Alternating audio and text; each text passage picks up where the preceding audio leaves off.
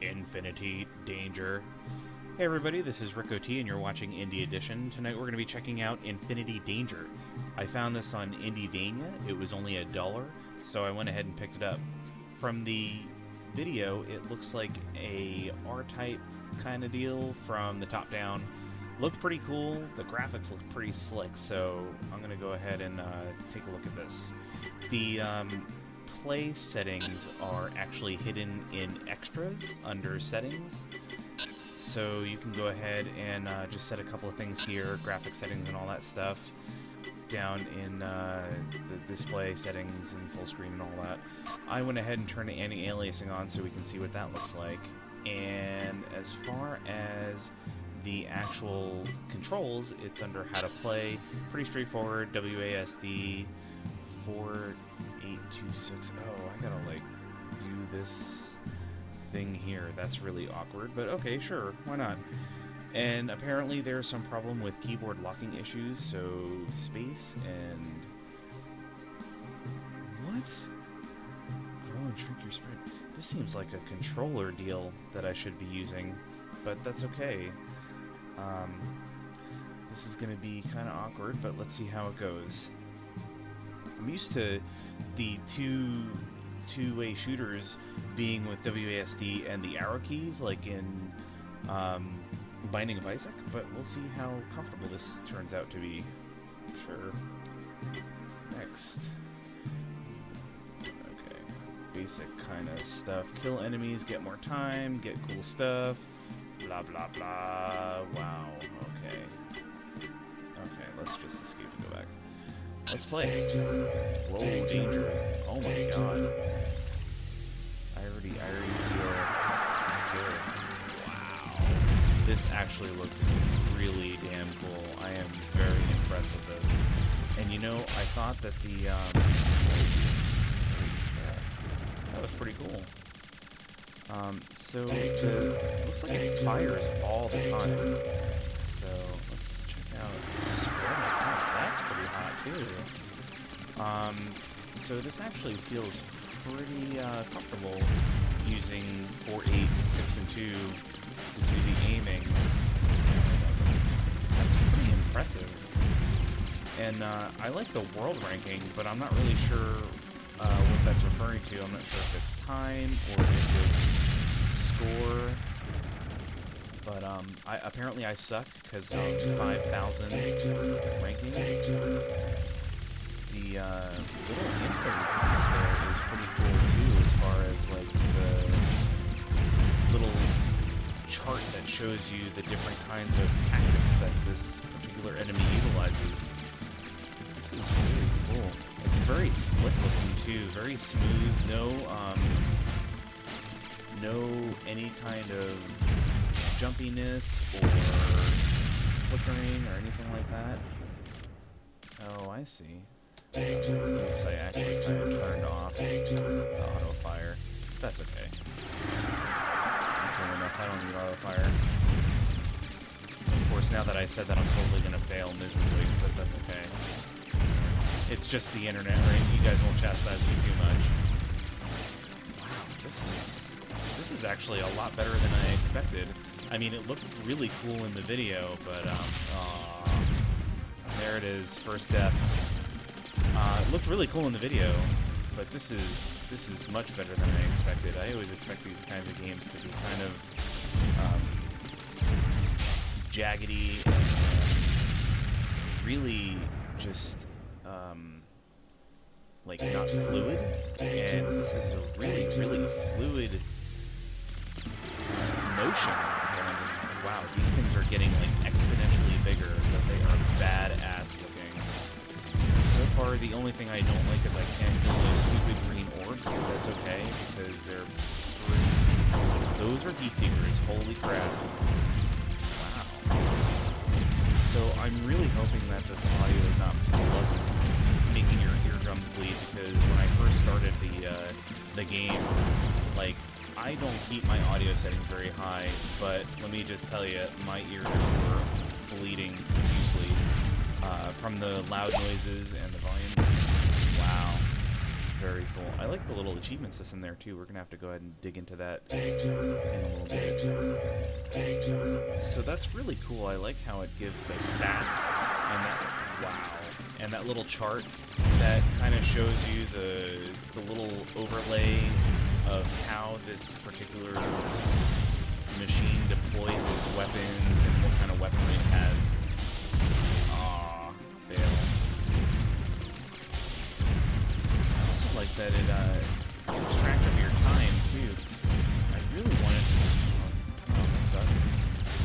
know what kind of stats it uses to measure your ranking, which apparently I've gone down 1,000 in world ranking, so that's pretty cool. That's I guess hugging the walls is not a good idea in this game. You never know where those heat seekers are coming from. Wow. Let's see. The danger thing is actually kind of getting a little obnoxious. Holy crap. Very excellent use of recyclable machine parts here. Oh man. So I'm trying to figure this out. It seems like I have like infinite lives or something, and apparently I'm really sucking at not using them all. This is really fun. I kind of wish I had more a weapon to check out here. The changing of the spread is actually pretty comfortable too. Q and E. I mean, if you play a first-person shooter, you're used to using Q and E anyway for changing, leaning in a direction or whatnot. So it seems like you can actually blow up an entire segment by destroying the connected piece. Let's go try that.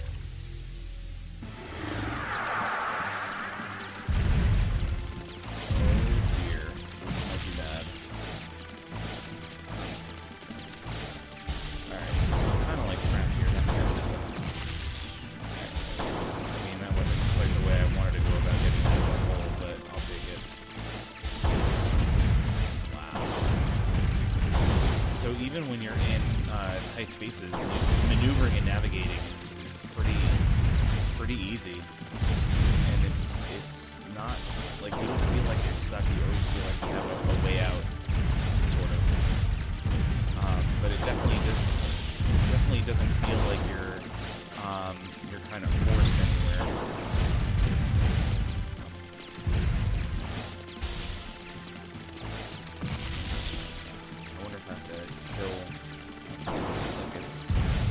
Yeah, I think you do have to kill all the other ones first before you can really take down the middle. Come on. Let's take damage. Oh. Almost run out of time. Oh, no. See, I think that's what it was talking about as far as it being stuck. But, I mean,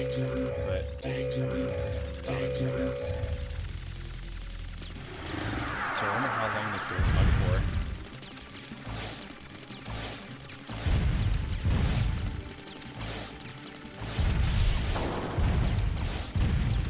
That's weird.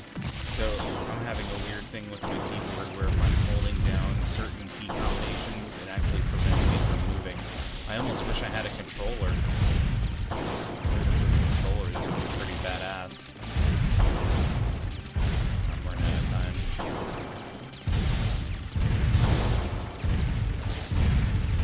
I'm not gonna make it! No! Game over, huh? That was pretty quick. Oh, that's cool. I like that. That's pretty awesome. So let's see if we can high scores. So when you start the game, it actually gives you like that player whatever. You just hit the shift key, I think it was, to change your actual name. Yeah, see shift down there. Now let's see extras, awards. Start a level 5 boss. Total of 100 bosses. Oh, that's pretty cool. So it's got its own little built-in achievement system. I mean, it's not crazy as far as how much stuff you can get achieved in here, but also this is most likely in line with the Xbox Live achievements because this game is also on Xbox Live Marketplace as well. So if you go into the indie game section, you'll be able to find this game in there, and I'm assuming that it probably has these achievements in there as well.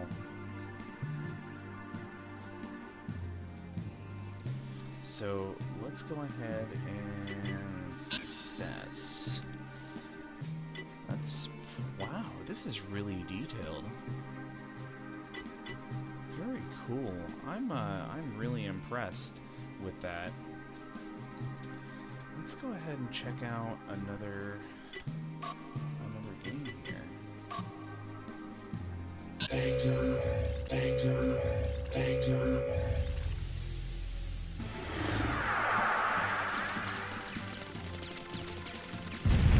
it looks like you kind of have to start over, and it's definitely like a tower ascent kind of thing, you know, once you wipe your game is over and you're done, and that's the end. You just get to start over again.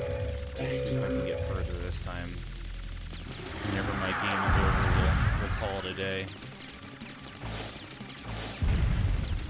So it seems like your world ranking is partially based on your score, but also partially based on your time, on how long it takes for you to complete the level. I'm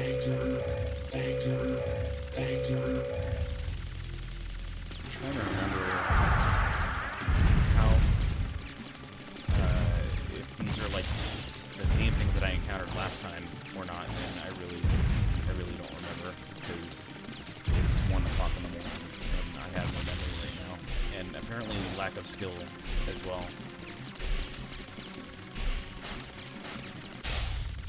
Yeah, so you don't really have to kill the whole machine all the way around. The idea is to kill the heart. I want to see some of these other weapons that we were talking about. And, you know, I really love the idea of being able to change the spread of your fire. That's just awesome. See if I can...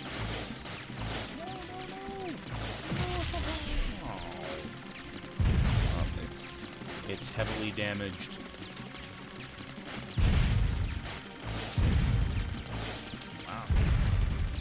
I really like the sound too. It doesn't sound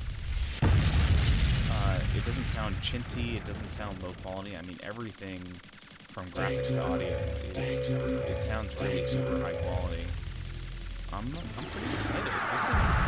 This is probably one of the best games. I know that I actually just said that yesterday about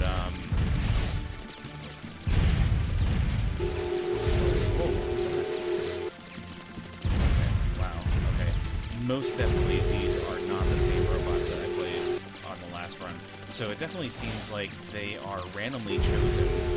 I'm assuming that it probably, and I bet I can look this up on the Indievania site, I bet it probably generates these at random based on the profile of this screen here, like the profile that it is for that particular level of a boss.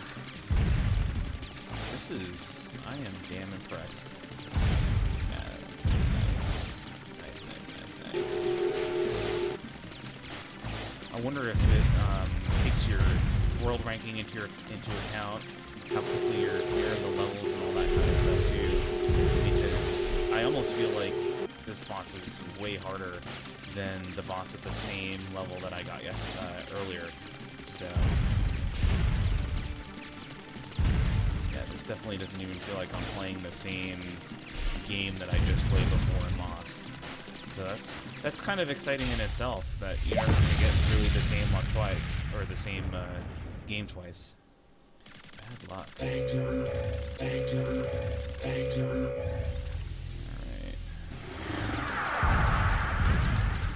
Oh man, I can play a game like this for hours too.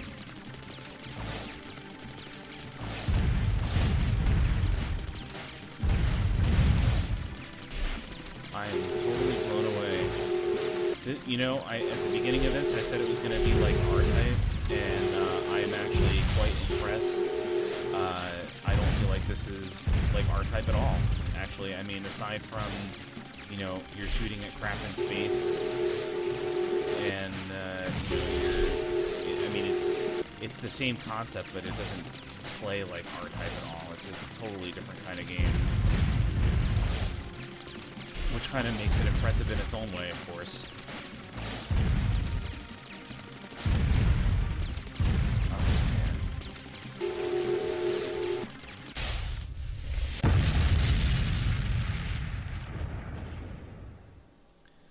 Man, the only thing that this game could really use is like the ability to create your own insanely crazy infinite danger machines and go up against them. I mean, that would just be like the icing on the cake if you do something like that.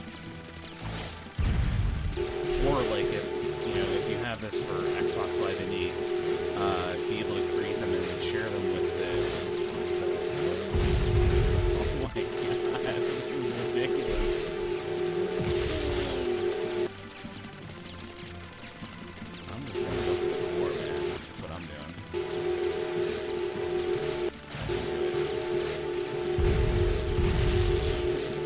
Maybe after like 10 years of playing this, I can do this. Oh, there we go.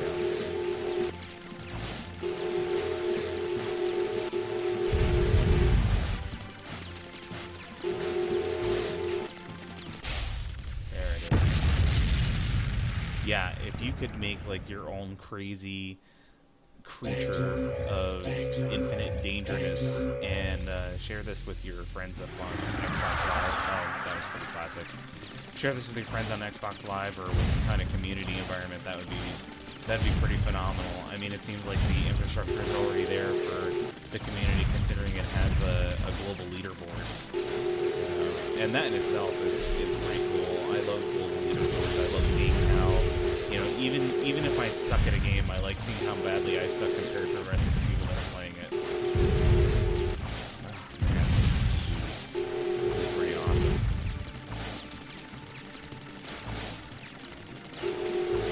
I kind of feel like I could sit here and play this all night. That might be mad. My wife would probably kill me if I didn't come to bed. Like, because I'm killing interdimensional robot alien creature things with multiple turrets and mass destruction. I wonder if she would understand if I told her that. Sorry, honey.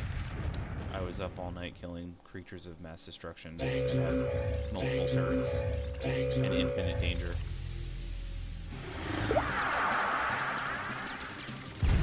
Things are starting to get a little Voltron-y looking. Kind of like it.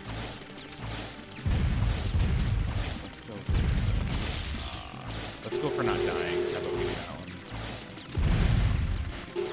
I need better weapons.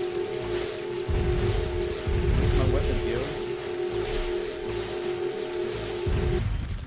I wish you could destroy some of these things that are coming at you, because it's getting a little hairy up in here.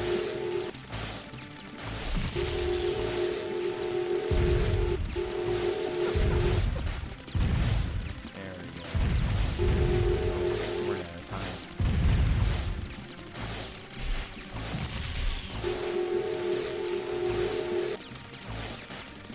Take advantage of those shields while I got them. Might be the end of the road here.